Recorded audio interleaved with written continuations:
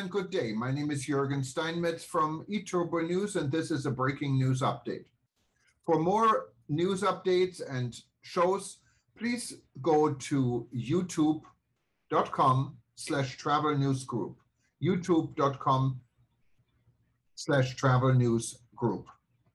Here's our update. Lufthansa's Help Alliance expands social commitment with 17 new projects. Despite the still noticeable effects of the corona pandemic on project work, Help Alliance is increasing its commitment in Germany and worldwide.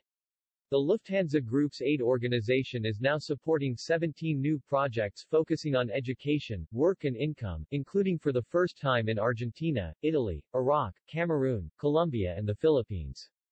As in the past, the projects were selected from suggestions by employees and are supervised and managed by them on a voluntary basis.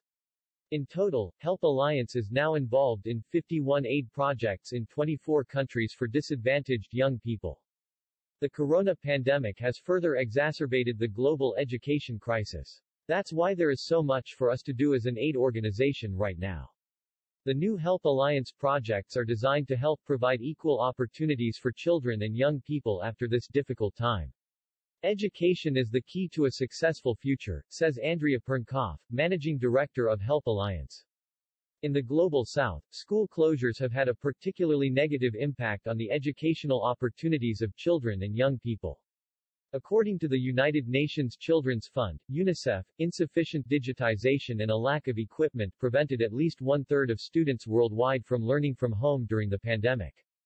Through its work, Lufthansa's Help Alliance is making an important contribution to the United Nations Sustainable Development Goals (SDGs) of quality education, 4 Sudanese pounds, and decent work and economic growth, 8 Sudanese pounds.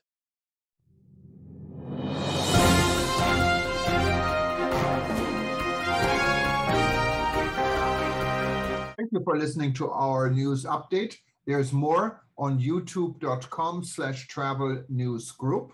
Or you can read us, of course, in going to our news portal at eTurboNews.com or travelnews.online.